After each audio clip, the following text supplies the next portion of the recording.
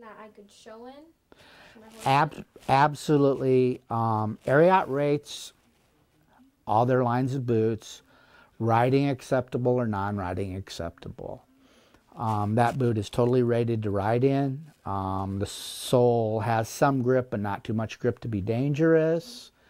And totally an acceptable boot to train horses in all day. Some people say that a leather sole is safer for riding. Would you agree with that?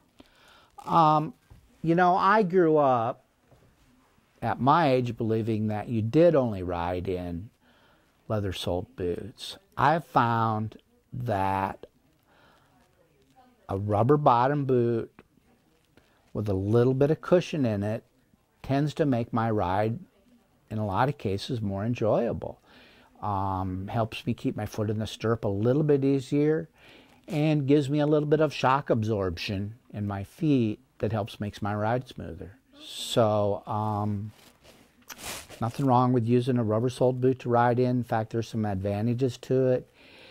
You know, if you use it properly and if it's the properly designed rubber sole to ride in.